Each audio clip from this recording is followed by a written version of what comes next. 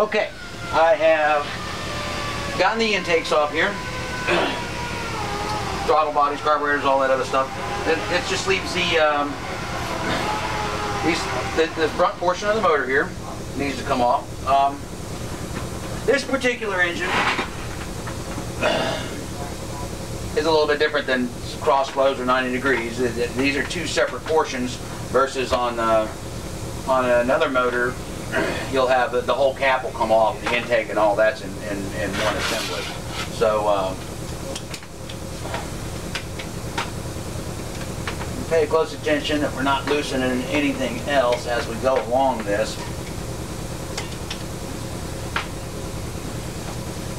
Get all these broken free, and they're usually pretty easy to do so. There are lower torque when you go to reassembling this motor.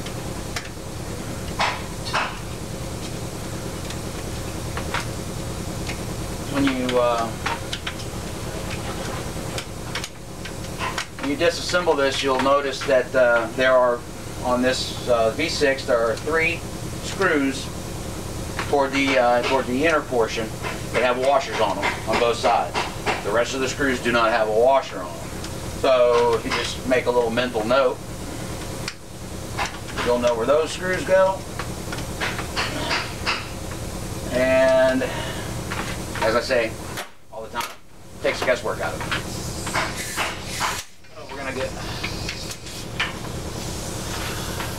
this guy hooked back up.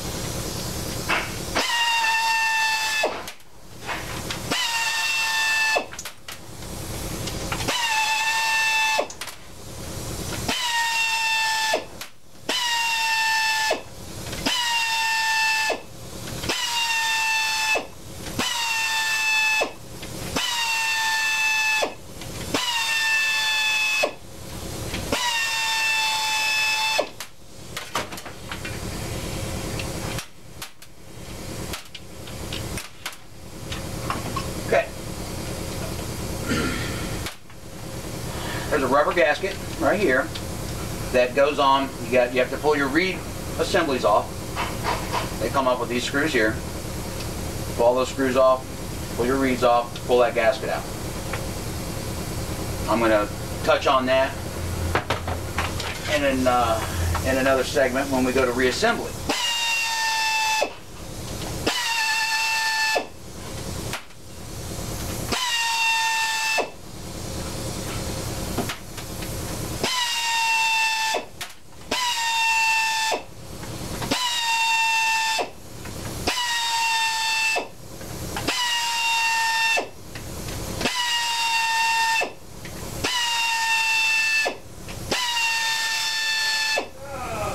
Okay, all my screws out.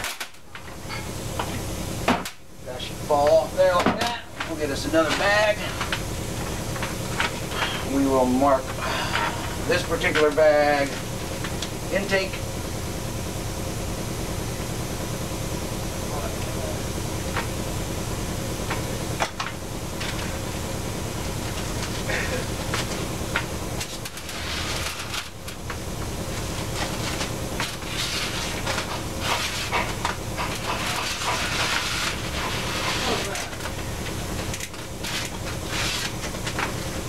Okay, that's all of them for our intake.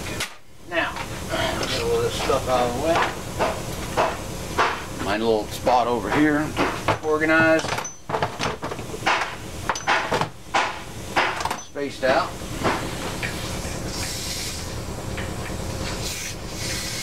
Just push that out of the way for a second. Now, we're going to get into disassembling the block. I like to make it light as possible when I gotta move it around because, well, I got a bad back.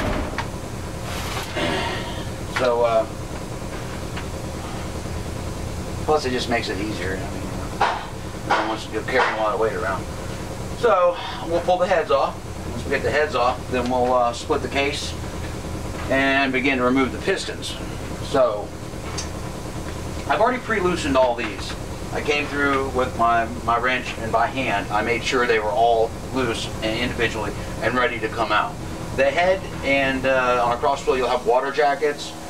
Those screws are your most likely other than the rectifier screws, most likely to get salted up and bind up on you, and you have to heat it with a torch. You heat the outside area, you expand the aluminum, and the screw will come out.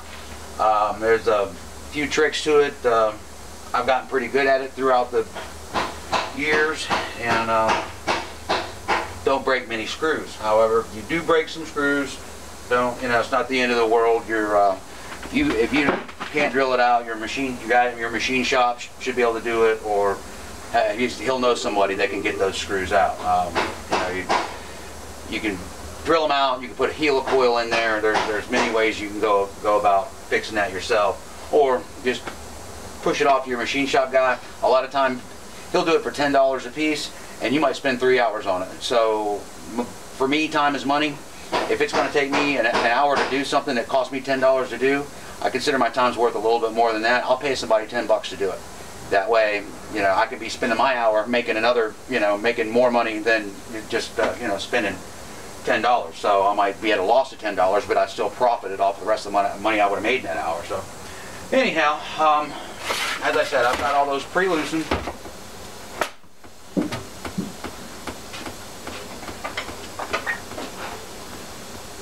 I'm going to try to get them out with this.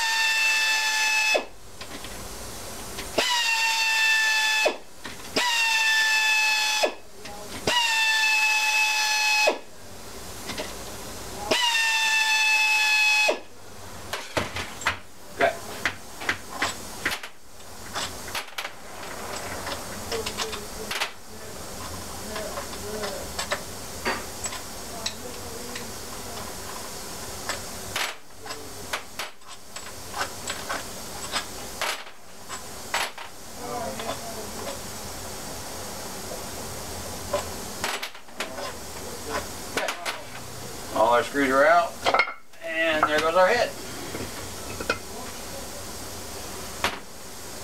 These heads don't have gaskets. They have an O-ring that fits inside a little groove here. I don't particularly care for the design, because when you go to reassemble it, it's kind of a pain in the butt to do, and we'll go through that when it comes back to reassembly. Now, this is the first time this head has come off there since this motor was rebuilt by someone else. However, the person that built this motor was not an Evinrude dealership. They were not factory authorized to do this. I can see a lot of things that went wrong here. These are not an Evinrude piston. I can tell that by the top of them. These are they're an off-brand. I can't tell which brand, but if you're going through all the trouble to do all this work, use factory original parts. We never use anything but factory original parts, and this is why. If you look at this head, you can see all the dimples in it. All the dimples in it there. You can see dimples in this one. They may be from when it blew before. All those dimples are from that piston coming up and smashing a broken piece of ring into the head. Inferior products, this is what you get. So, I can also tell here, this head gasket blew. You can see how it's black, and it joins these two cylinders. Well, the O-ring blew and allowed transfer between these ports. This one it looks like it's been steam cleaned, along with this one and this one, which is what happens when these things blow. They allow water into the cylinder. The water gets into the into the combustion chamber. It turns to steam. It cleans all this stuff, like a steam clean a carpet. Also tell by looking at this piston in particular, all this spot here is where water is intruded into the cylinder and steamed that carbon off the piston. This one shows a little bit of it, and that one down there shows a little bit of it as well. Another thing that water does is it washes the oil out of your sleeve. No oil, you know what happens. So, that's why we got broken ring, who knows, possible broken ring up there. Like I said though, not a factory authorized shop that built this motor. Definitely not Evinrude parts.